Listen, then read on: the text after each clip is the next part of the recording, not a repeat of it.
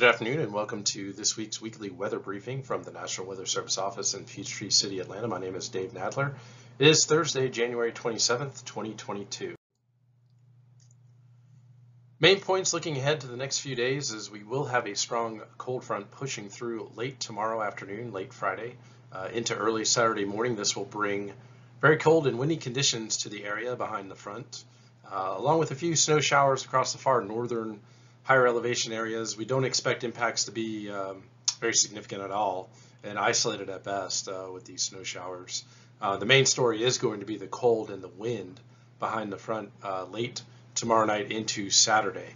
We do expect a warming trend early into the middle part of next week, with the next chance of precipitation sometime middle of next week into the end of the week as a stronger front approaches the area. There's a lot of uncertainty with the models at this point, with timing and how much rain and cold air behind it, but it is something to watch as we head into the early part of next week.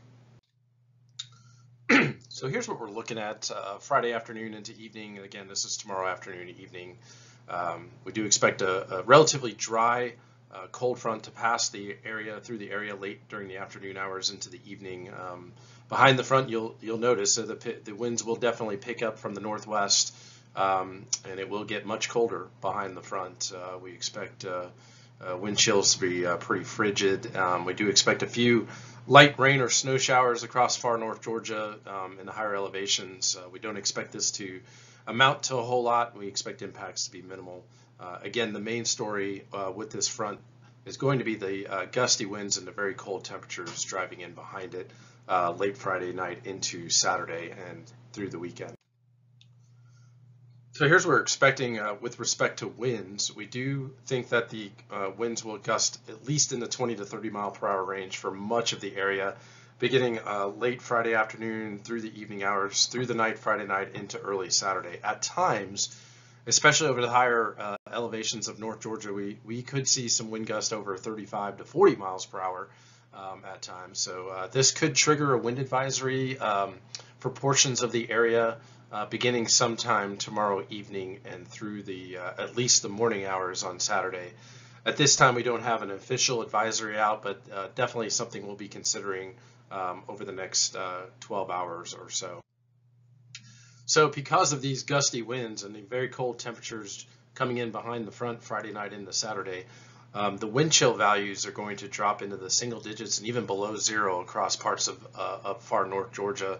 North central and northeast Georgia mountains will definitely be at or below zero with respect to wind chills Friday night into Saturday morning. So this is going to be the main story. Again, the very cold temperatures and the windy conditions will drive the wind chill values down into the single digits and single digits below zero across a good portion of North Georgia late Friday night into Saturday morning.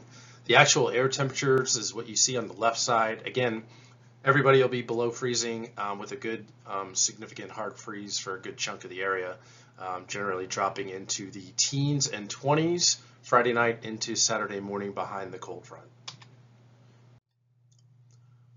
On Saturday, we'll rebound a little bit, but most of the area is going to stay cold, generally in the 30s to lower 40s, with temperatures struggling to get above freezing in the higher elevations of North Georgia. The graphic that you see on the right is departure from normal, so you can see that these high temperatures for late January even are still running about 15 to even 20 degrees below normal for this time of year. So we should be in the low to mid 50s for highs, at least across parts of Atlanta, slightly cooler across far north Georgia, but again, with temperatures struggling to get out of the 30s to lower 40s across just about all of the area on Saturday, we're going to be running quite a bit below normal. And factor in the winds that will be eventually diminishing through the afternoon and evening hours on Saturday. But early in the day on Saturday, when we're sitting in the 20s to lower 30s, those winds will really make the wind chills drop down into the single digits and teens. And that's going to make it, again, feel even colder than what the actual air temperatures are going to be on Saturday. Saturday night into Sunday, again, another cold night on Saturday night into Sunday morning, but we do rebound on Sunday back to at least near seasonal temperatures for this time of year, so that's some good news. Then looking ahead into the early to middle part of the week, after we drop off on Saturday into early Sunday, you can see this is for Atlanta. Temperatures will get back up to close to normal for the middle part of the week ahead of that next system that should be affecting the area sometime Wednesday through Friday across north and central Georgia. These are the same temperature timeline basically for Macon. Again, cooling off quite a bit late Friday into Saturday and then early Sunday, and then rebounding as we head into Monday and Tuesday back to near seasonal levels for this time of year.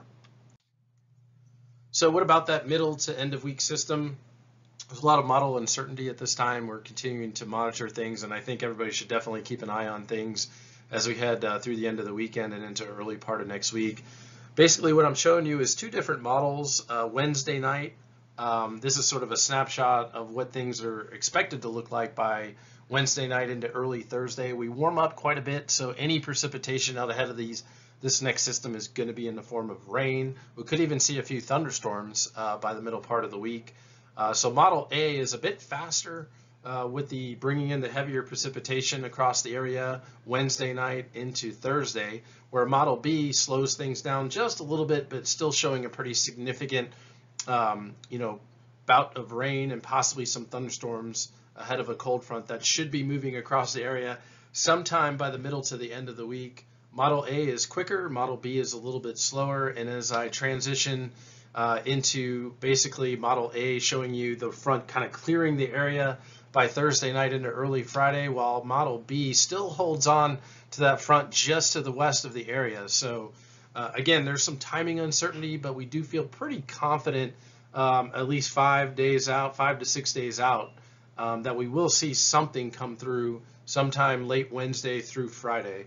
And again, details are a little bit uncertain, but we'll fine tune those as we get into the first part of the week next week as this system approaches. But in summary, again, we just want to emphasize that the main story over the next couple of days is going to be this strong front moving through the area late tomorrow into tomorrow night and early Saturday morning. That's going to bring in very cold temperatures and windy conditions to the area. A few snow showers are going to be possible across far north Georgia late tomorrow afternoon into Friday night, but we expect impacts to be minimal. If there is any sort of accumulation, it's probably going to be in the highest of elevations and most likely less than a half an inch or so. Again, the main story is going to be the cold temperatures and the wind chills as the windy conditions pick up behind the front Friday night into early Saturday. We do expect another cold night Saturday night into Sunday, but then Sunday temperatures will start to moderate a little bit, and that warming trend will continue into the early to middle part of next week, with the next chance again of that precipitation coming in. Could be as early as Wednesday, but as late as Thursday night into Friday, just depending on the situation at this point. But we do expect another front with heavier rain to come in by the end of the week next week. We'll have to continue to fine-tune those details and share those with you as they become available. So that, again, that's kind of summarizes our weekly weather briefing for north and central Georgia. Again, if you need to reach us, there are various different ways. You can continue to monitor the latest forecasts and guidance from our decision support page, which you see there in yellow. And of course, you can follow us on Twitter or Facebook with graphics that we put out daily, just depending on the current situation. But hope you have a good rest of the day, and thank you for joining us.